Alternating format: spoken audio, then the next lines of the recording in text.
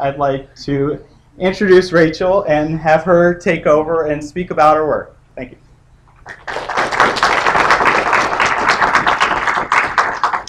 Thank you, JD, and it's a pleasure to be here, and I do want to thank the students who helped me hang it so quickly. You guys were great. And thank you all for coming to see my exhibit of Being in Significance.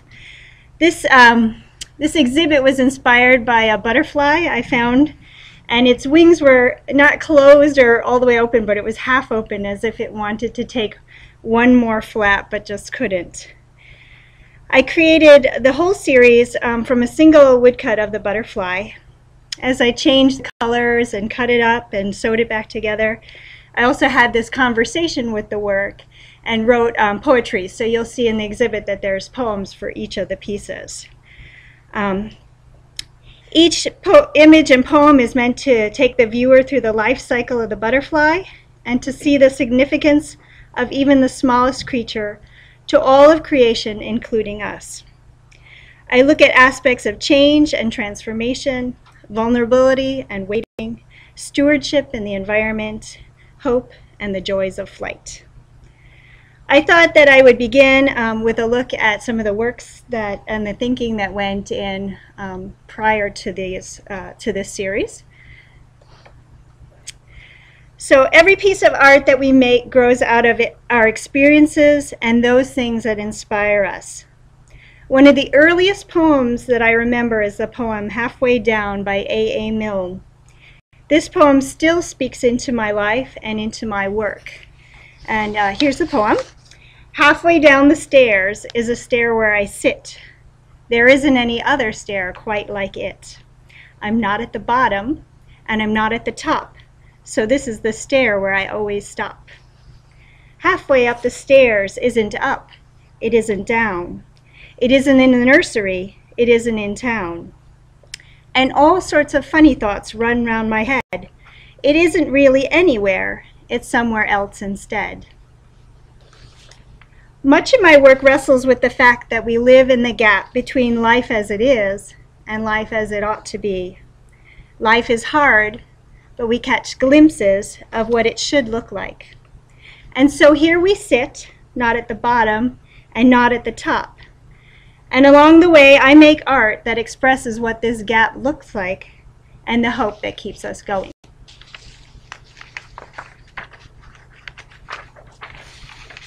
So, this is one of my earliest woodcuts. Undergraduate, I studied mainly painting, and but I love color.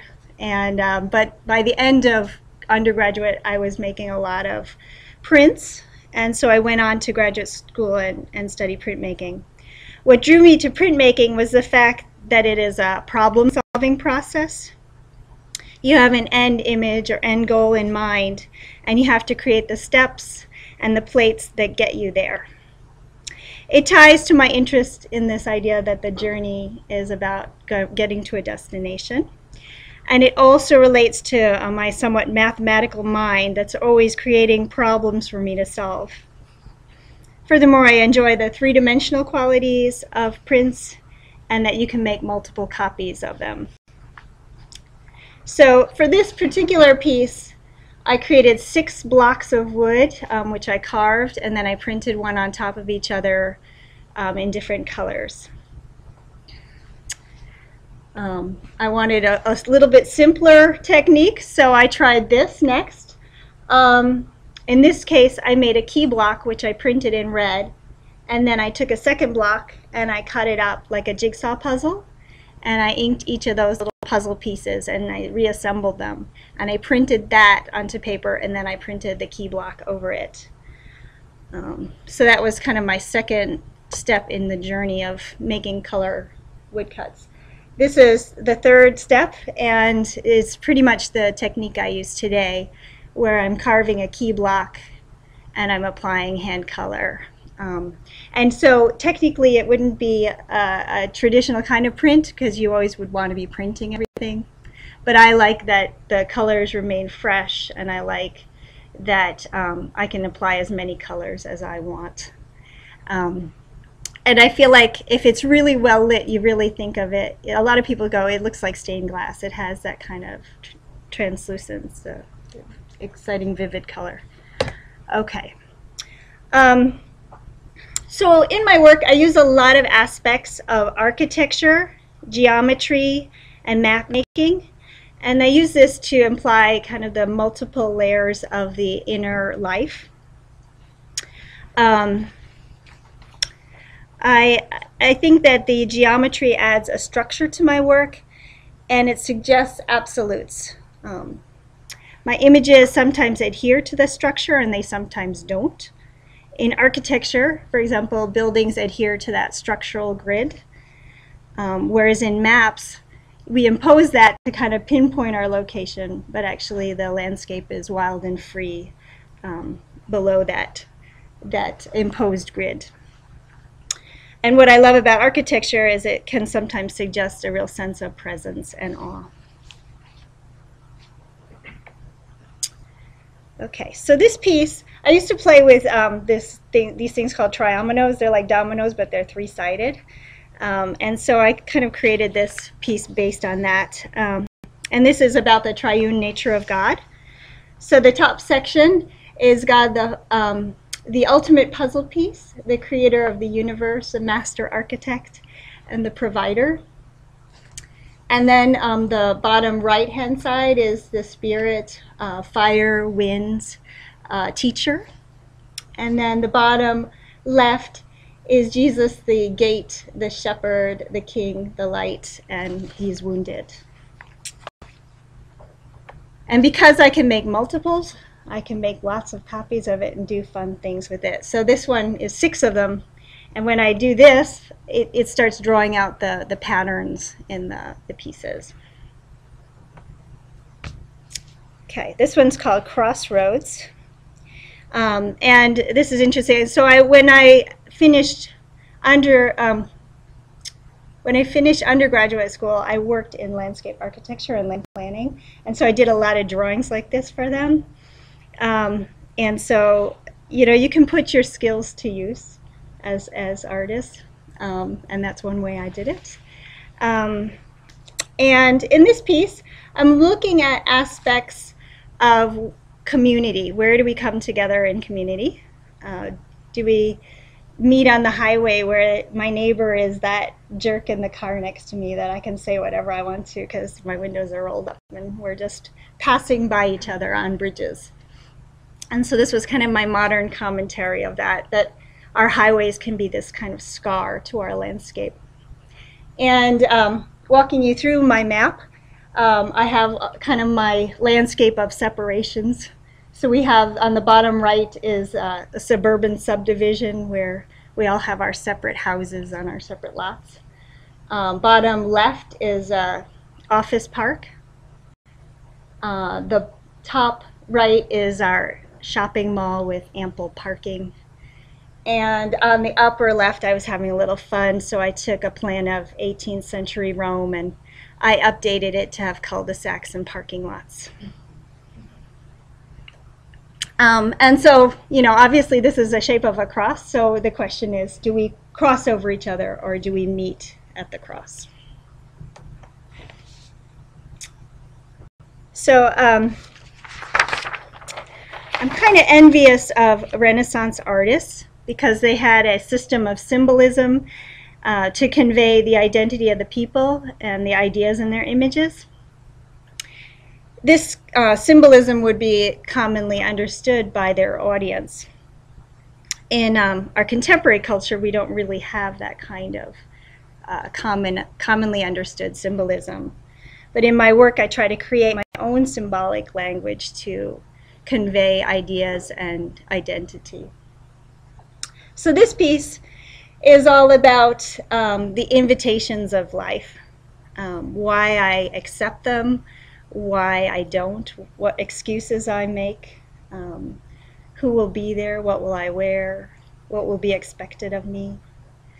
And when I was thinking about that, I was also thinking about how the Bible says that God is preparing a table for me in the presence of my enemies. And I wasn't sure I liked the sound of that. and who was going to be at the table with me. So it kind of created this idea, okay, what does this table look like? And of course I looked at Leonardo's Last Supper and I started creating this table. And I didn't want the people at the table to be literal people, because sometimes the enemy that I bring to the table is myself, my own issues. So I'll kind of walk you through the enemies at my table. We have the clock over on the left for time. The first plate has money on it for greed. I have lemons for bitterness. And there's a crock pot full of snakes for deceit. And then if you go over to the other side, we have a plate with a gun on it. So that's my anger, or if we use our anger, maybe we have regret. There's a broken vase for brokenness, and an upside down book for ignorance. And then there's this place set for me, and I go, do I like what's being offered? You know, you got dry bread and this cup that's running over. So I have to kind of wrestle with what's being offered. And when I looked at Leonardo's Last Supper, I was really, really drawn to the fact that there was this beautiful landscape in the background. And I was thinking, what if I look at life's invitations as more than just what the immediate thing is, but that they're actually an invitation to growth and a more spacious life. So in this piece, I took that broken vase that you saw on the table. It was a vase that I smashed with a hammer and tried to crazy glue back together. And I wanted it to be life-size. So it's actually, you know, it looks like a portrait size. And I was thinking about how life smashes us, and we're trying to pick up the pieces and stick them back together, but they never really fit quite the same. And so we're left with these cracks, and we have to decide, is it worth the risk? You know, is life worth the risk? And if we decide yes, then we have to accept the fact that we will be broken and that it will require some mending and it will never be perfect again. But what's cool is this vase is lit from the inside. Because of the cracks, you can see what I've learned and how I've grown. So this piece is called For Those in Captivity. So sometimes works grow out of a sense of a story that somebody tells me. And this one came from a friend of mine who told me a story about her and her husband. They were in this cage. She had a dream they were in this cage and that she could see the cage was open and he could not. And it didn't surprise me because at the time he was in deep depression, and so, but I thought this is a great symbol of how we live our lives, and we sometimes think we're very limited, that we have these self-imposed limitations. So on the left you have your truncated bird man. He can't even see his own reflection in the mirror because he's blindfolded, and then she is up at the top. She's singing this song into his ear. And I always think of that as a song of hope. And on the right-hand side, you can see the cage is open and the blindfold is off. Art needs to have body and it needs to have soul. Body is the physical form of the art. This is where technique, craftsmanship, composition, and aesthetics come to play. Strong body or form gives the content power. Soul is the content or expression of the meaning of the work. However, to truly have soul, a work must have more than just subject matter. It must have some sort of transcendence. That's why I like the word soul. An artwork with soul transports the viewer and speaks with a prophetic voice, speaking into and creating culture. But if art is prophetic, then I, as an artist, have a responsibility for what I create. That responsibility, I believe, is two-pronged. First, I'm socially responsible for the works I create. The content should be relevant, accessible, and helpful. And secondly, I'm spiritually responsible to develop an inner life so that the voice of my art comes from a place of wisdom.